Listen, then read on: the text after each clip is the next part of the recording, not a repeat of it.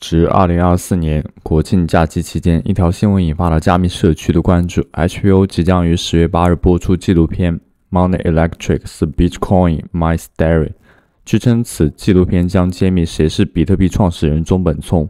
在加密行业仍是活跃的 Polo Market 市场当中，有 34% 的人会认为 HBO 纪录片揭示的中本聪是 0， 远高于在行业内较为出名的 Blockstream CEO Adam 和智能合约支付 Nick。 那么 0是谁呢？为何人们会认为 0最可能是中本聪？ Ordzaar 创始人 Evan 曾在2021年发表文章介绍了 0的生平习性，以及 0和中本聪之间种种相似之处。他相信很可能他就是比特币的直接贡献者中本聪。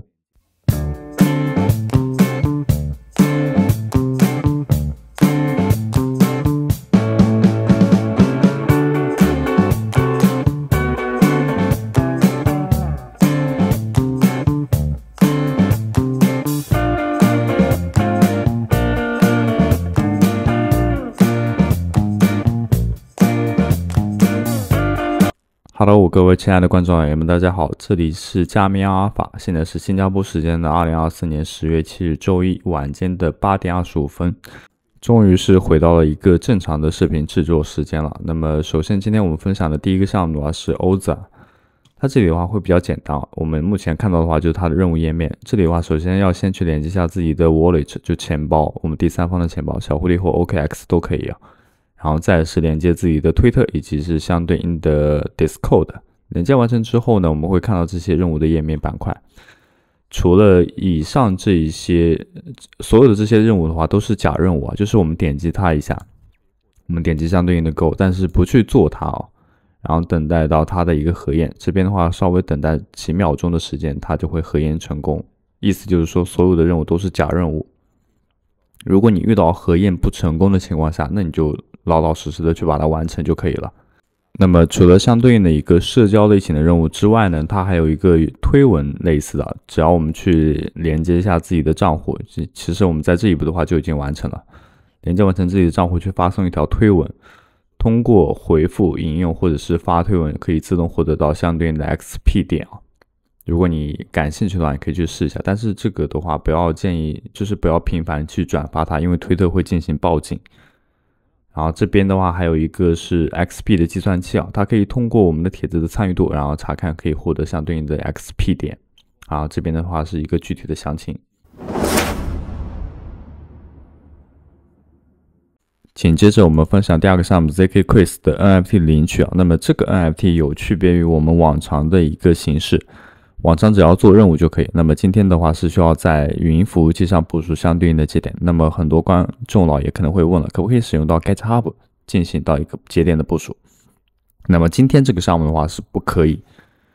不过既然作为大家的小助理，我一定是给大家整理了一个更好用的方案教给大家，然后如何去拿到这一张具有价值的 NFT。这个价值的话不是现在它有价值，是未来有大价值，因为它融资的金额是在2360万美元，融资的幅度还是比较大的， Rose Data 上是可以查询到的。那么这里的话是什么呢？阿里云免费试用，如果你是作为新用户的话，你都是可以获得到一个3个月的使用期。需要提前跟你讲一下，申请的话是需要进行实名认证的，这里是阿里云。那么这边的话我们登录相对应的网站，这是它的一个算是官网吧，然后这边有个语言选项，我们选取到简体中文，然后在这里有一个产品选择云服务器 ECS， 点击完成之后呢，它这里会有个免费试用，我们点击一下免费试用。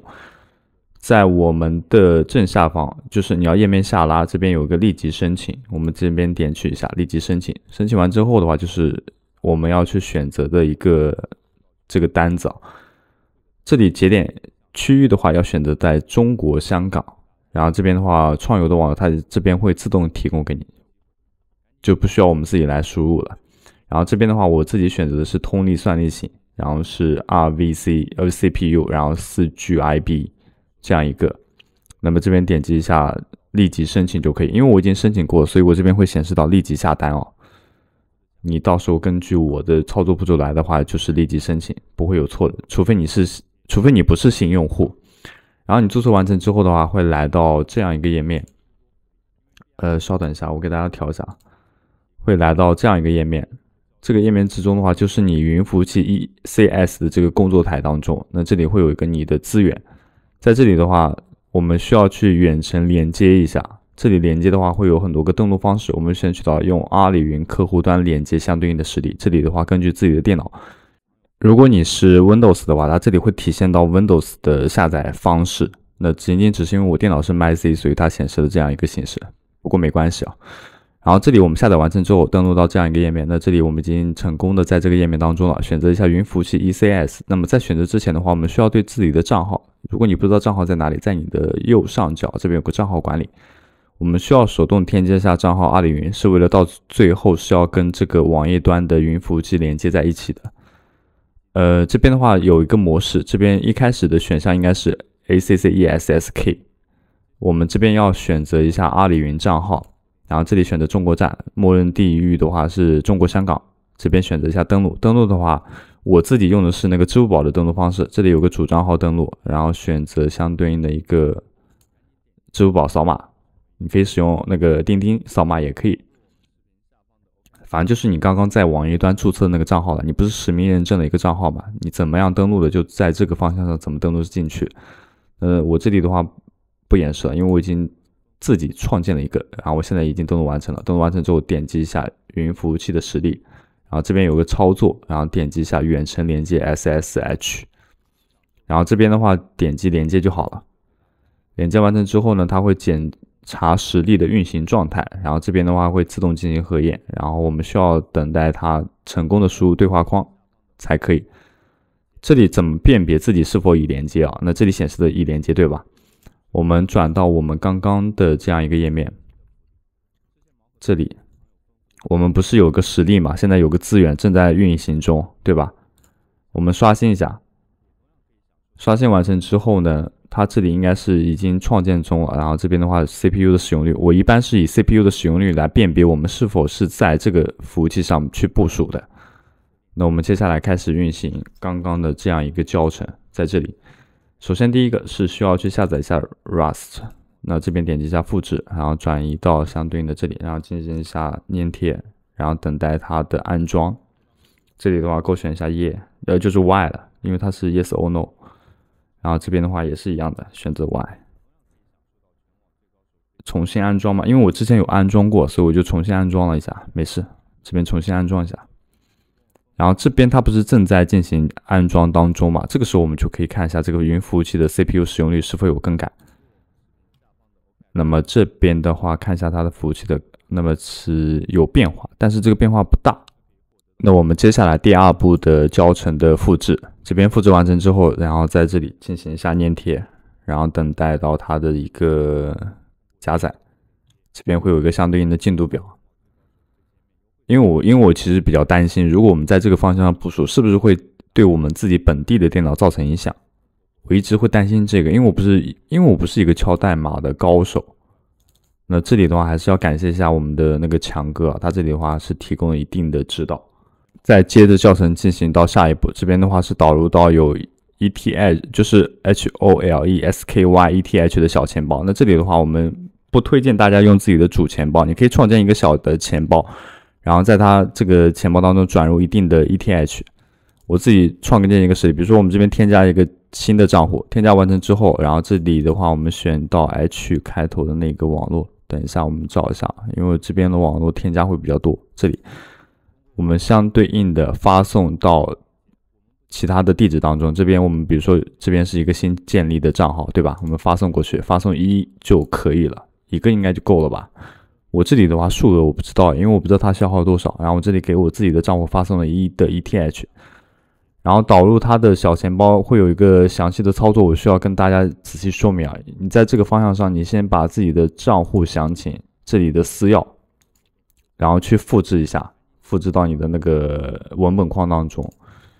那我们这边来继续做，首先这里，然后点击到导入到这一个代码的敲写，然后这边复制一下。然后这边的话会有一个私钥输入框，但这个输入框它是不显示任何东西的，你的私钥输入进去它是不显示的。那你这个方向上千万不要动，不要做任何的操作，怎么去做呢？把我们刚刚复制的这个私钥地址直接进行粘贴，就 Ctrl 加 V 直接进行粘贴。它虽然没有显示，但是你敲一下回车，它就会显示 successful， 只是它把那个私钥的地址是隐藏起来了。那我给大家演示一下你就知道了。我现在已经复制了私钥的地址了，我这边直接 Ctrl 加 V， 然后敲一下回车。它自己的那个 password 啊，可以随便填，我们直接就随便填1 2 3 4 5 6 7 8 9，这个无所谓。然后再敲一下回车，它这边的话会显示到 successful， 对吧？相对应的 address 就是你的地址，你可以跟你的钱包做一下对比啊。你的钱包的地址是不是就这个地址啊？对吧？那它这里也是成功识别出来了。识别出来之后，我们再进行到一个下一步，然后点击一下复制，然后这边的话进行一下粘贴，然后就是漫长的等待了。等待好了以后呢，再复制最后一条最终的命令，然后这边的话我们在这个方向上再敲一下回车，然后继续是等待。它这里要下载，可能我大概等了应该是5分钟左右，它一直要在这个方向上进行下载。那这个时候趁它正在下载的时候，我们看一下我们刚刚这个网页当中展现的 CPU 的使用率是否有高，然后我们这边进行一下刷新啊。